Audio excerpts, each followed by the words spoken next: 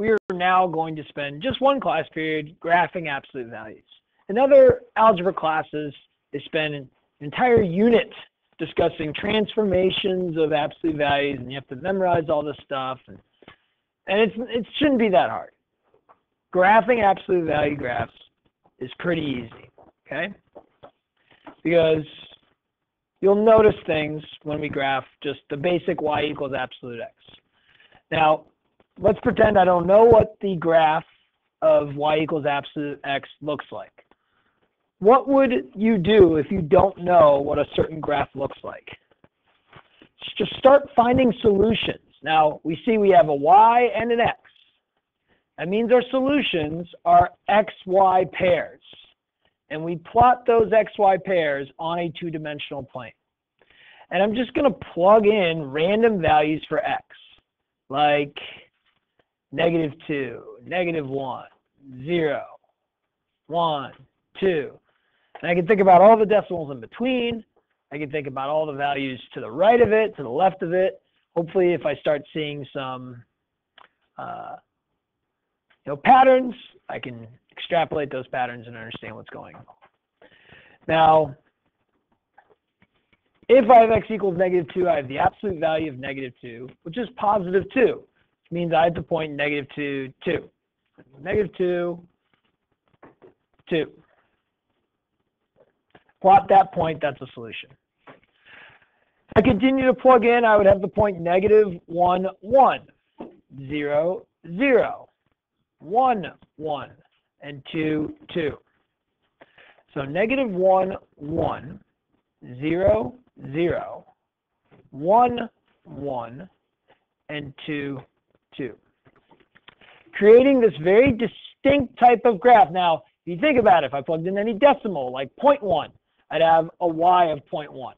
I plugged in -0.1. Well, the absolute value would make that a +0.1.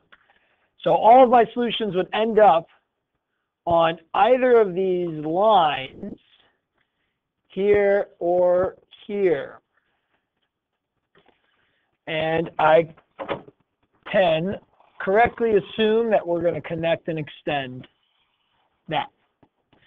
And this should look fairly familiar to you as the graph of y equals the absolute value of x. Now, there's two distinctive characteristics of these absolute value graphs that we need to know to help graph other ones that are a little more complex.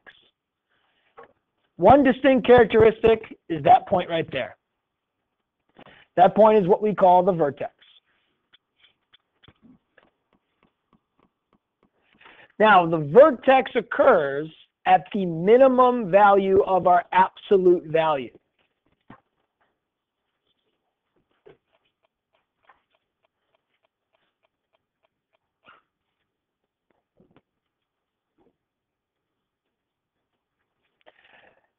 Now, what is the minimum value that an absolute value can have?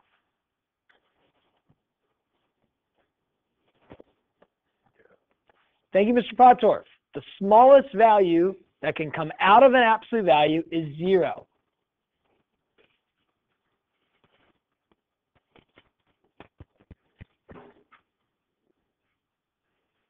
The next thing I notice is that the graph of the absolute value of x is symmetrical.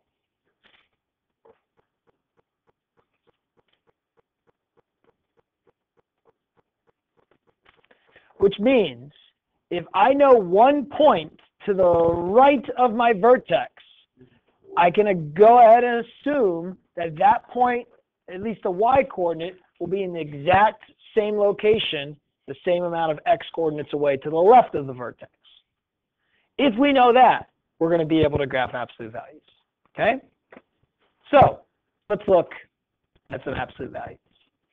The absolute value of 2x minus 4 equals y.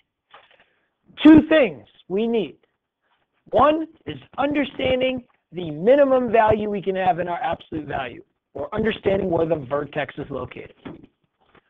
The vertex will be located when my absolute value equals 0 for any type of absolute value graph. So I will take this absolute value and set it equal to 0. But we know that when I'm solving this type of equation with an absolute value, that I don't have to care about the plus or minus, because I have a positive 0 and negative 0, it's still 0. So it's really not when the absolute value is equal to 0, it's when the stuff inside the absolute value equals 0. I then can add 4, divide by 2, or just know that x equals 2. So my vertex will be located at x equals 2. Now, don't just assume that the y-coordinate is going to be 0. Check. We want to find the x comma y. So I'm going to plug in 2 into my equation and just make sure I know what the y-coordinate is, because it won't always be at 0. However, in this case, it is. The vertex is at 2, 0, boom. That is when the absolute value is a minimum. That will be the vertex. Now, guess what? All I need is one other point. And if I have one other point, I'll know what the entire graph will look like. So I'm going to say all we need is one other point.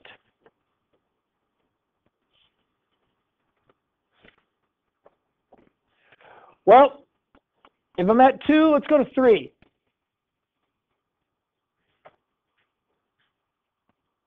I'll plug in 3 in for x. I get the absolute value of 6 minus 4, which is 2.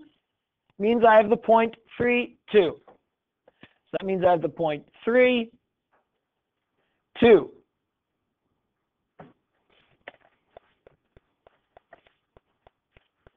Why do I say that we only need one other point and we're good to go? Because it's symmetrical. It's going to be the same on the other side of things. If I have 3, 2, I'm going to have 1, 2.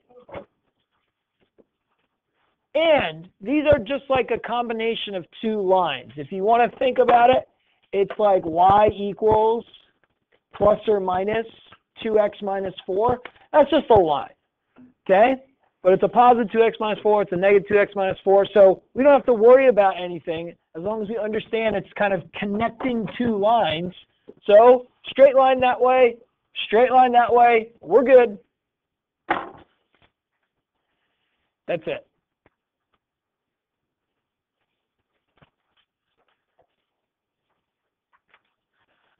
Let's look at the next one. Now, it's not just an absolute value. There's other stuff going on. In other algebra classes, you're going to be like, oh, well, we're going to move the vertex this way and that way, and then we're going to do this for the slope. And no, don't worry about that, okay? I'm not worried about transformations. I'm just understanding. You need to understand what the minimum value this could be.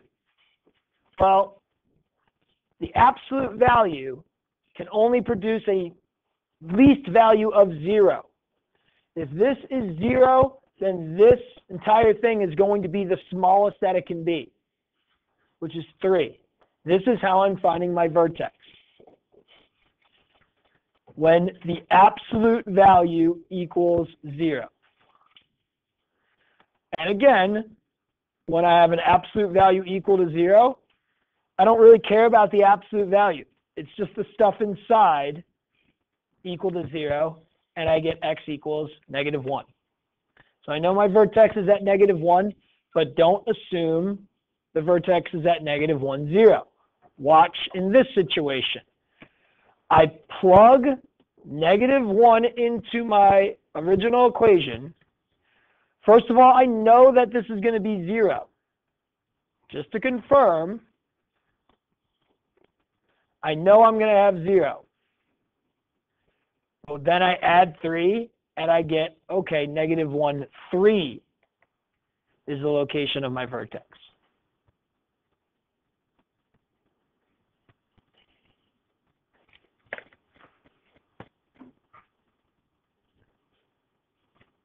Following how I got that, -1, 3. It's the absolute value when it's a minimum. That will produce a minimum value for my function. Then find the y-coordinate. All I need is one other point.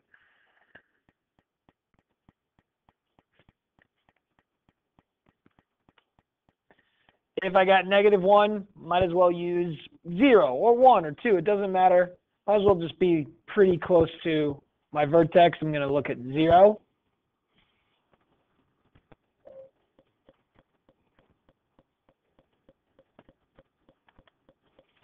I get 2 plus 3, which is 5, which means I have the point 0, 5. Since I know I have the point 0, 5, I know I have the point -2, 5.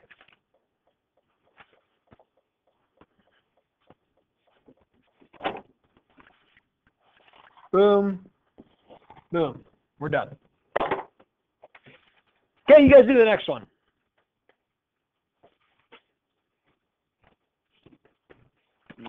You need to see the next one to be able to do it.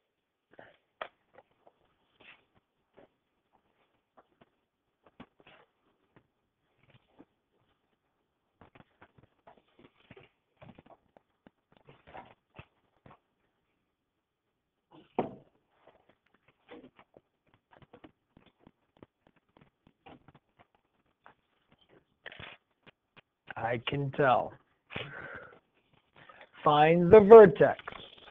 The vertex is when the absolute value equals 0. You set the absolute value equal to 0.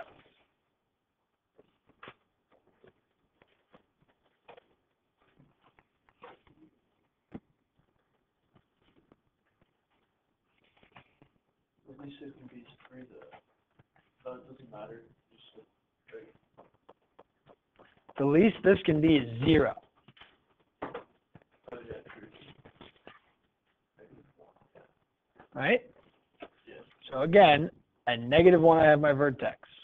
But find the xy point to find the exact location of my vertex.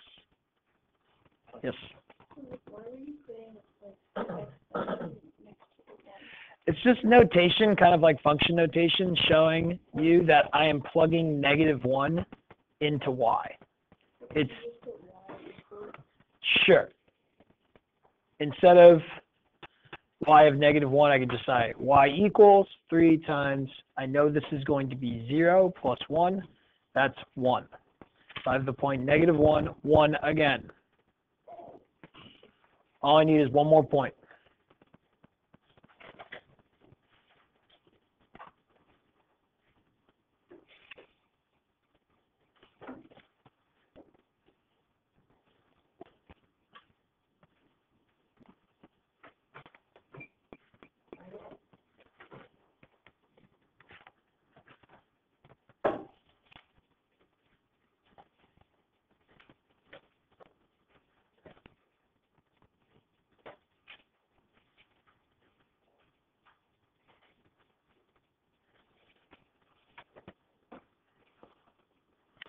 Knowing that absolute values are symmetrical and have a vertex, knowing that the vertex will occur at the minimum value of something, we're good. Skip that one. Let's go here. Yes, what happens if I put a negative in front of this absolute value? Well, again, my vertex on the absolute value equals 0. That's when x is equal to 0. I have the point 0, 0. I need one more point.